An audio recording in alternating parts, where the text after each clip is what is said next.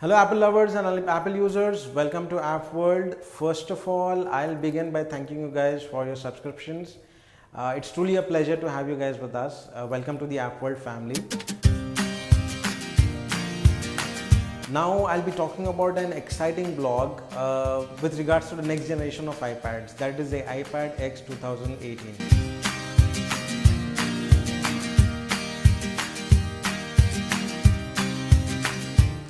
Okay.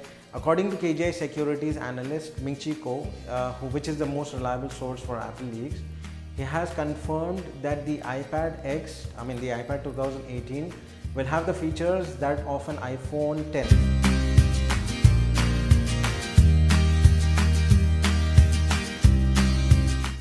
Like the Face ID with a true depth camera, no home button, and various other features.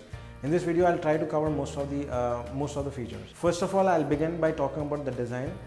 The design will almost be the same as the current iPad, that is the iPad Pro 2000. The iPad Pro 10.5 and the 12.9.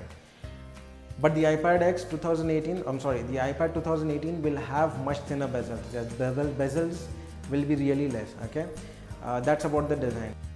Second off, if you talk the most important factor, that is the display. Okay. If you guys know that the iPhone 10 has an OLED display, okay, this cannot be expected in the iPad X 2018. I'll tell you the reason why. An OLED display of size 10.5 or 12.9 will be really expensive, and Apple will not go for the OLED display. Instead, it will go for the LCD, the LCD Retina multi-touch display that already exists on the iPad Pro, okay, iPad Pro 2017. As I said, the OLED display of size 10.5, 12.9 will be really expensive, so Apple will not consider that in any way. That's about the display. Next, to move on to the processor. The processor will be the current iPad, the current iPad Pros have a 10X processor, A10X processor, which is already fast. iPad 2018 will have an A11X processor, which is even faster.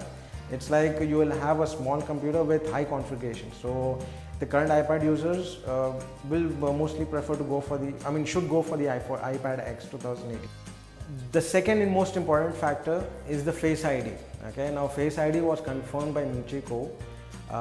As I said, he's the most reliable source for Apple leaks. He said that the iPad 2018 will have the Face ID, which is really, it's quite great. It's good. It's really good.